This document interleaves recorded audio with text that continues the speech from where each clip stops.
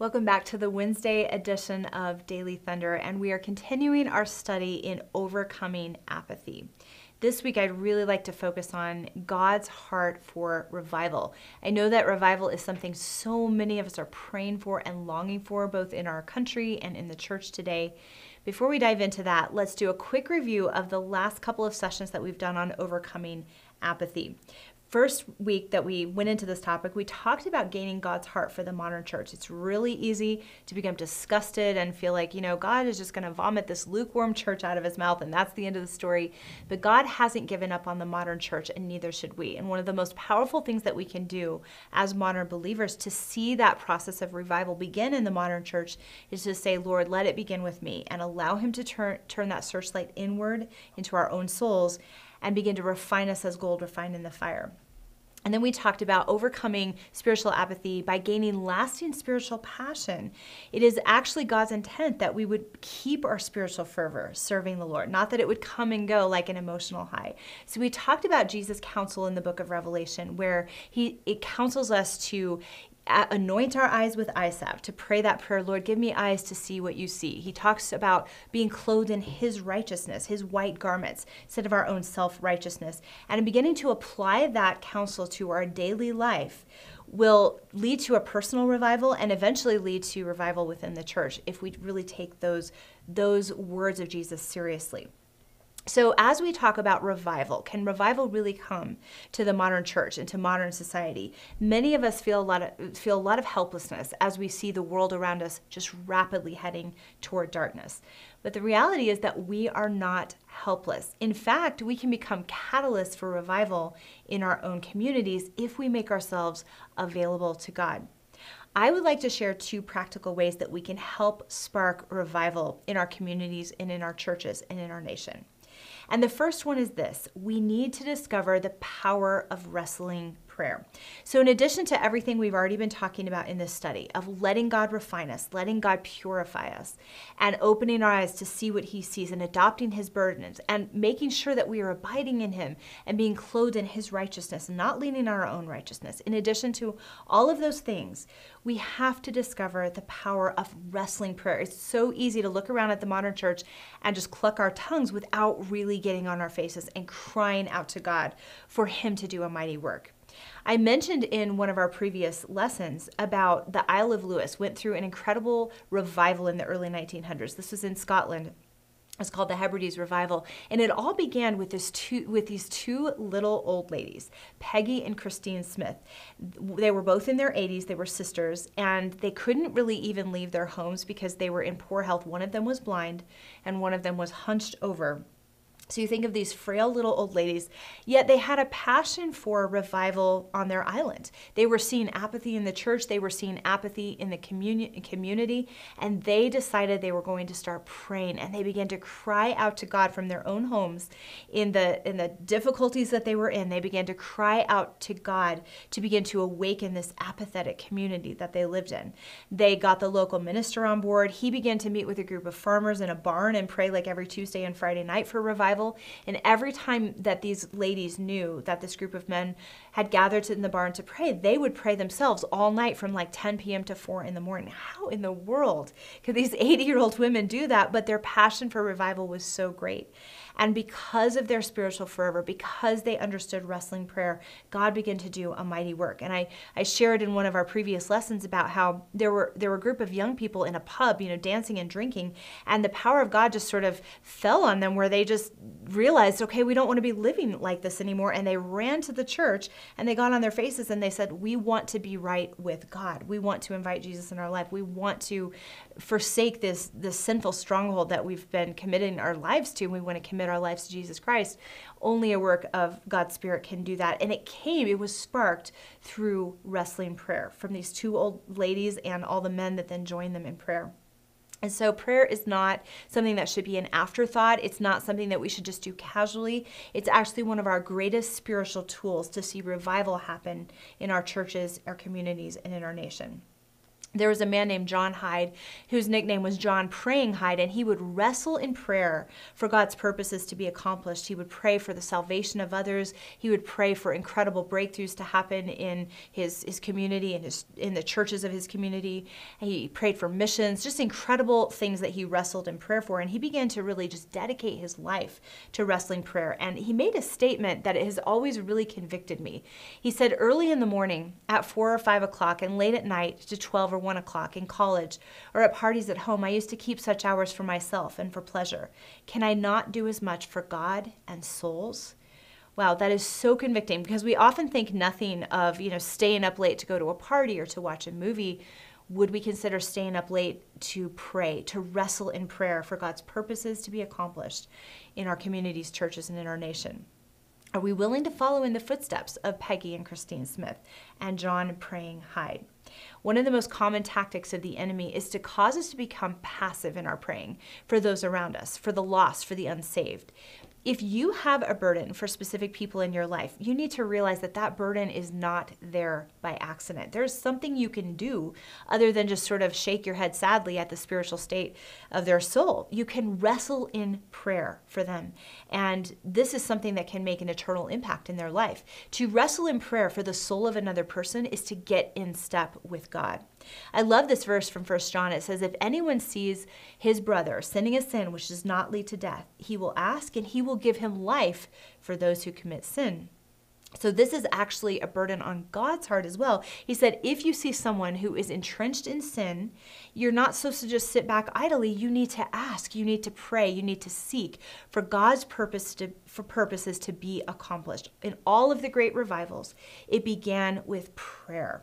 There's an incredible story from R.A. Torrey, who was an evangelist who went over to England in the early 1900s, and he began to lead revival meetings, and people said, there's no way this spiritually dead city is going to be excited about revival meetings. He rented out this huge auditorium, and they said, the only way people are going to come is if you have a circus act or an opera singer. That was the kind of the pop culture thing of the day. And he said, no, we are going to pray. So he and his team that were with him, they prayed morning, noon, and night. They cried out to God for him to do a mighty work in the city.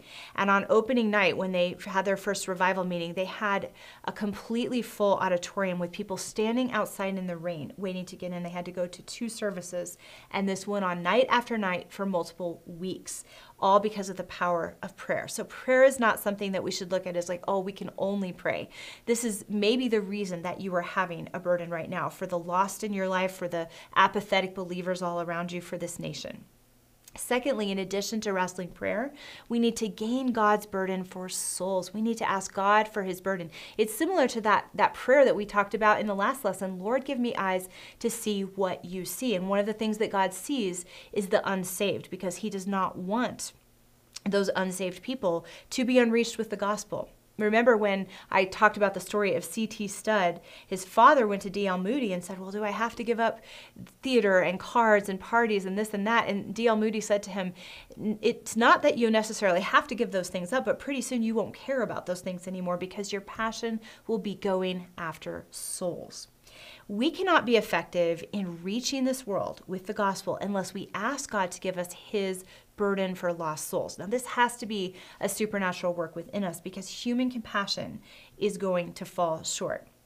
A number of years ago, we released a video through our website called Depraved Indifference, and it was all about how easy it is to overlook the cry of the poor and the least and the outcast, and just become so preoccupied with our own lives, maybe care for a few minutes and then let that burden grow cold. That indifference is such a great enemy to our effectiveness in the kingdom of God. We need to ask for God's burden daily. We have to pray that prayer.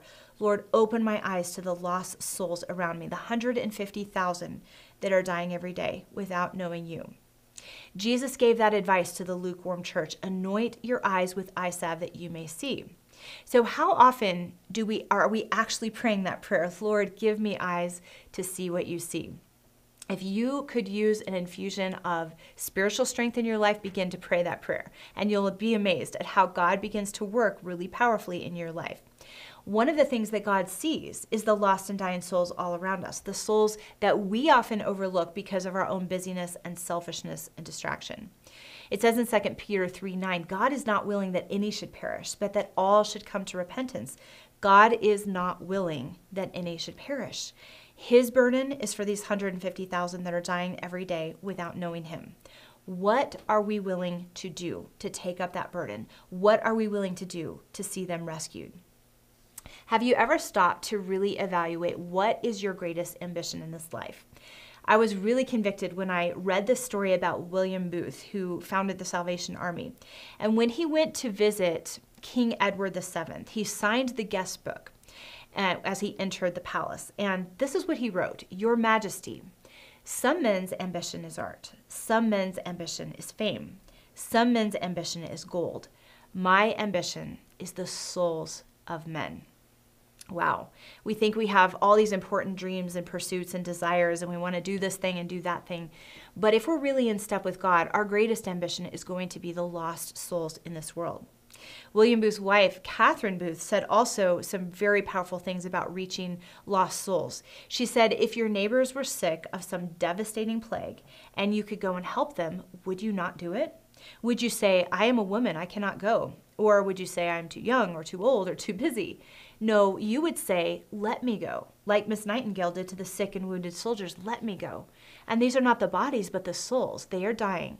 They are going to an eternal death. Will you not rise up? I can't read those quotes without feeling convicted. Not that we rise up in our own strength and say, okay, this is just an obligation. I just need to do this because I'm a Christian. As we abide in Christ, as we spend time in his presence, as we are captivated by him, as we cultivate that spiritual fervor that we've been talking about during this series, that's when that burden, that passion to reach souls becomes the natural outflow of our relationship with Jesus Christ. And here's another powerful quote from Hudson Taylor that really, really brings it home. He said, perhaps if there were more of that intense distress for souls that leads to tears, we should more frequently see the results we desire. Sometimes it may be that while we are complaining of the hardness of our hearts, of those we are seeking to benefit, the hardness of our own hearts and our feeble apprehension of the solemn reality of eternal things may be the true cause of our want of success. And that is, again, like saying, okay, Lord, send a revival, but let it begin with me. I don't want to be standing in the way of what you are trying to do because I'm letting my own coldness or hardness of heart cloud my vision to see what you're seeing. Now, if you find that your heart is cold, that you don't have a real compassion or concern for the lost souls around you, ask God for that burden. Don't let your heart become indifferent. Pray for that burden until it becomes your reality. Remember that winning souls for Jesus Christ is your primary calling in this life. William Booth used to say that he would love to be able to, the men and women that he was training to share the gospel, he'd love for them to be able to hang over hell for 24 hours and hear the screams so that they would have that burning passion to reach the lost. And that's something that God can give us if we simply ask him for it.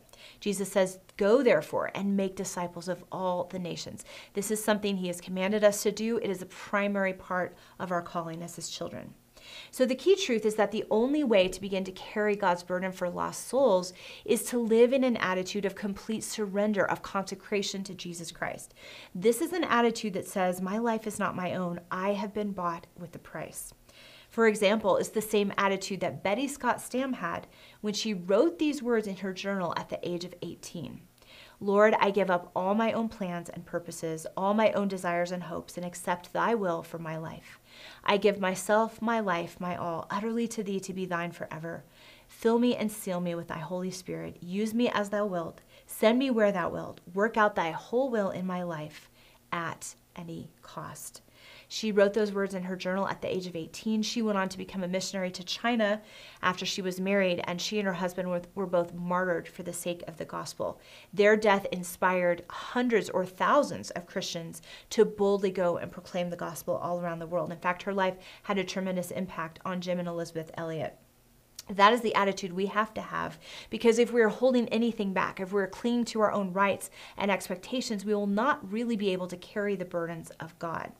It might be a scary prayer to pray, especially when you hear stories of the martyrs, and yet God so beautifully used even this death. It was a triumphant death, John and Betty Stam, and it inspired the idea of going and winning souls for Jesus Christ at any cost. And that is the way we need to live. Whether we're called to go overseas or whether we're called to martyrdom or not, we need to live with that kind of willingness. So what if the concept of winning souls feels overwhelming? you remember, you don't have to go across the world to lead others to Jesus. You can ask God to show you who you can impact right now, starting today. And sometimes it is being faithful with what's right in front of us before God is going to entrust us with something more. A lot of times these people are right in our own families. It's easy to overlook them and we think, oh, we know they're never going to change, so we'll turn our attention elsewhere. But a lot of times God has us in that family with that person for a very specific reason. As Catherine Booth said, there is one soul that you have more influence with than any other person on earth, some soul or souls. Are you doing all you can for their salvation? Your relatives, friends, acquaintances are to be rescued from the depths of sin, degradation, and woe. Let them see the tears in your eyes, or if you cannot weep, let them hear the tears in your voice, and let them realize that you feel their danger and are in distress for them. God will give his Holy Spirit, and they will be saved. What a powerful reminder. A lot of times these people are in our own families, our own communities. Sometimes they're right outside our front door. I've often told the true story of a man named Frank Jenner who ran a little shop on George Street in Sydney, Australia, and his goal was to share the gospel very simply with about 10 people every day. He had these little tracts he gave out, and he just asked a challenging question. If you were to die, would you go to heaven or hell? Would you think about that? Gave them a tract and went on with his day, and he committed to doing this for all of his life. And this one pastor began to hear these testimonies all around the world of people who were so arrested by this question, what would happen if you died tonight, when they were on George Street in Sydney, Australia, that they went and sought out a Christian and gave their lives to Jesus Christ and then went on to be in ministry. And this pastor went to visit Frank Jenner at the end of his life, and it was estimated that simply by going out his front door and speaking to others about Jesus every single day, he personally reached about 100,000 people over his lifetime, which is incredible. And a lot of those gave their lives to Christ and then went on to be ministers for the gospel. So this is a man who never went overseas. He never did anything really huge that would be notable, that people would write a book about. And yet think of the impact that he had simply by saying, Lord, I'm willing, I'm available. Give me your burden for souls. Now remember, a burden for souls is not something we can rise up to in our own strength. We have to go after God's grace. If you have a burden for revival, remember that God's burden for revival is far greater than yours. When you pray for your church, your community, and your nation to be revived and awakened to God, you are praying in step with God's heart and God's spirit. So that is a powerful encouragement. Let's ask God to give us that passion for wrestling prayer and to give us his burden for the lost souls around us.